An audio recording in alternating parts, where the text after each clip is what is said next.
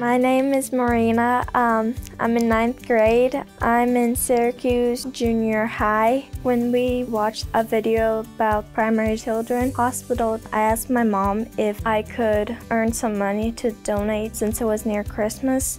She got an idea to make these snowmen, and I've been making these since November. The kids in Primary Children's Hospital gave me the memory of when I was in Ukraine. The kids there in orphanages didn't have a home, and that gave me the idea to help them. I fundraised $310.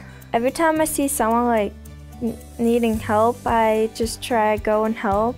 The school was trying to get up to $10,000, and I was gonna try to help them as much as I can, and that's what I've done.